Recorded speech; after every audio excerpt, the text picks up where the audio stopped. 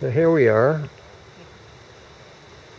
in the Renfrew Ravine Labyrinth. It's actually on the edge of the ravine, so you don't have to go down like I originally did. It's on the surface at grade, to use a builder zoning term. So it's something like indeed I would make on the beaches in Toronto. It's tight, maybe a foot or so wide. It's a Chartres design pattern, 11 lanes.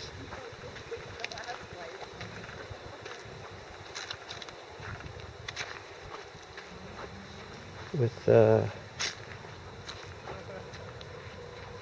handmade mosaics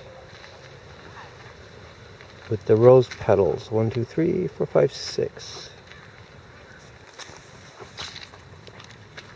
This is one of the very, very few existing labyrinths that are here in Vancouver.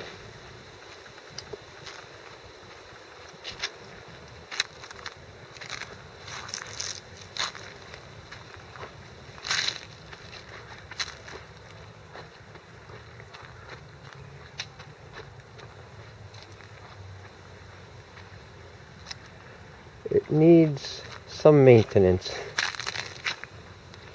which I understand.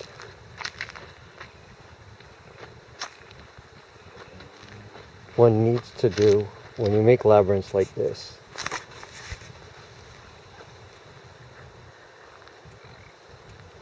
It feels very tight, and when labyrinth lanes are tight, it actually focuses your thoughts a little more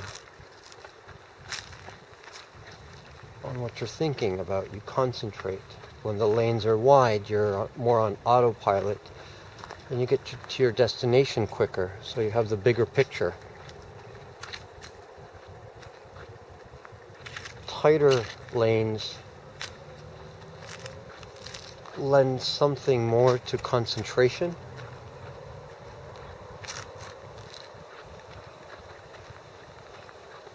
More details. This also comes about if you're working in a room with a low ceiling. That also helps with the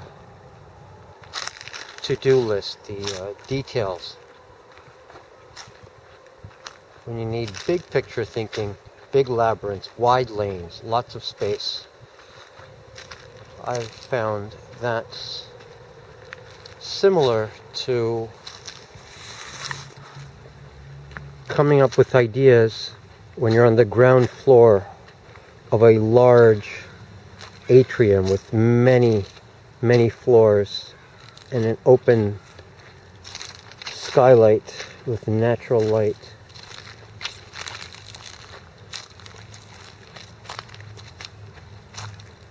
I'm not sure exactly what I was expecting when I saw this online.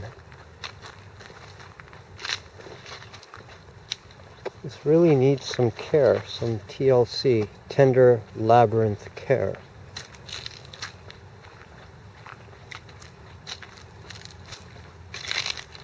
Some part of me would want to redo the whole thing. Remove all the stones and replace them again. Sometimes you need to do that. Rebuild the labyrinth from the ground up. Literally. Because I know labyrinths. I know this pattern as any labyrinth designer. There's not that many in the world. But the ones those of us would know these patterns, I know where to turn, and other people who may be walking it for the first or second time may not know exactly where to turn because some of the stones are moved.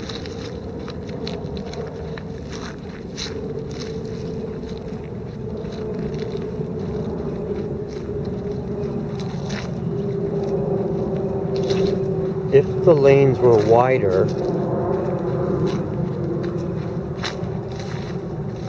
in the time that I've been recording this, up to about now, more or less, I would have already reached the center.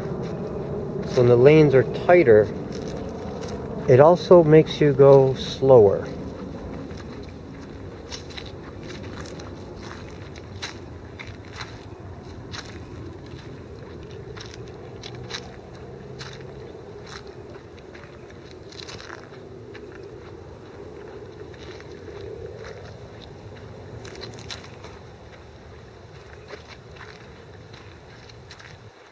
Here we are, in the center. And as I usually do, the third from the right, the alcove, is where I usually find myself when I arrive in the center of either a right or left-handed Chartres design labyrinth. This is HïMY SYeD in Vancouver at the Renfrew Ravine Labyrinth.